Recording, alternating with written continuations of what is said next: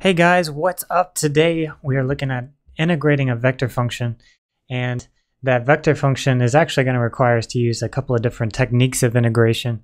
And the vector function we're trying to integrate here is t squared I hat plus t times square root of t minus 1 j hat plus t times sine of pi t k hat dt from 1 to 2.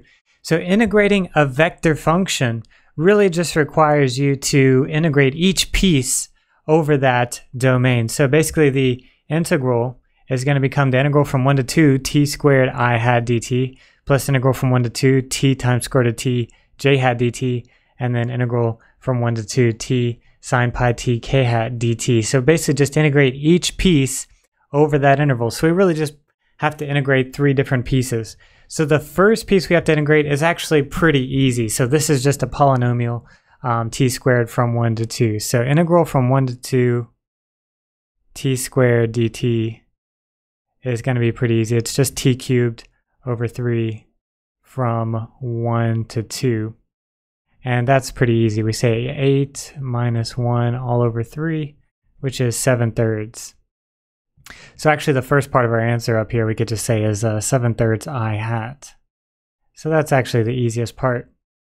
The next integral is a little bit interesting. It's integral from 1 to 2 of t square root of t minus 1 dt.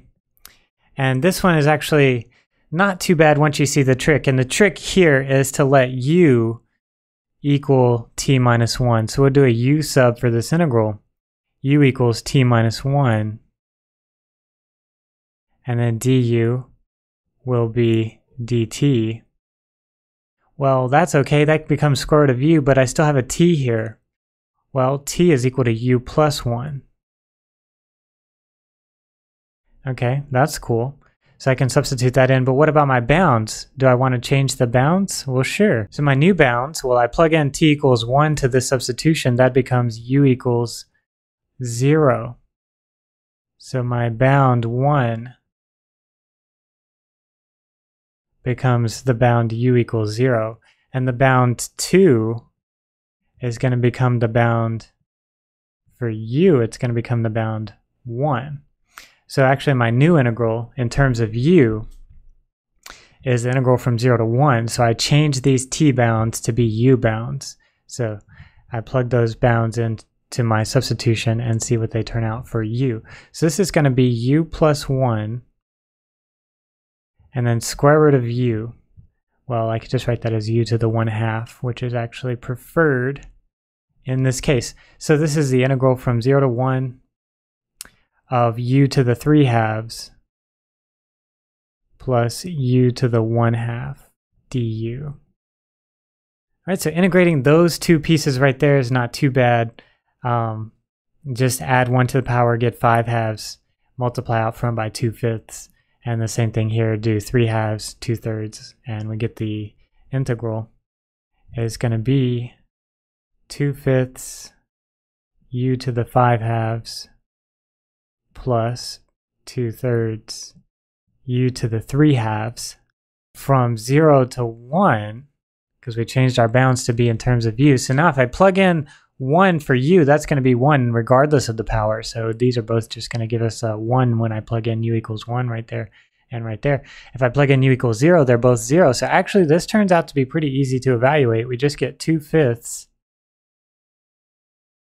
times 1 plus 2/3 times 1 minus 0 minus 0, because when I plug in 0, it's nothing. So let's see, 2/5 plus 2/3 turns out to be 16 over 15 after I find a common denominator. So 16 over 15 right there.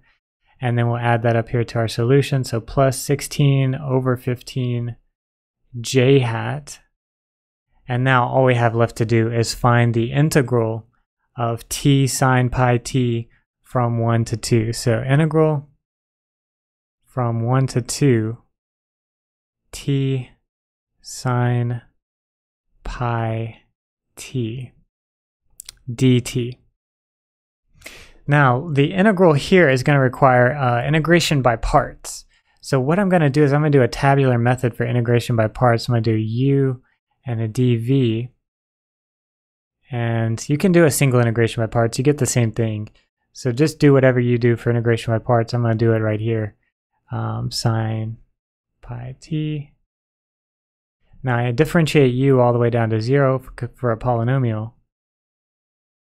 And integrate over here. So negative 1 over pi cosine pi t. And 1 over pi squared. Negative 1 over pi squared. So that's a weird number. Sine pi t. All right, so now this integral turns into, my integration by parts tells me it's going to be negative t over pi cosine of pi t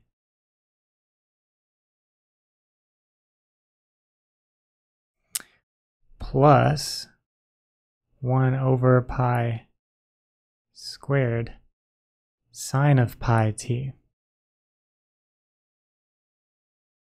Again, if you go through the integration by parts all the way, you'll see that you get the same thing right here after you do both integrals, or after you do the last integral there.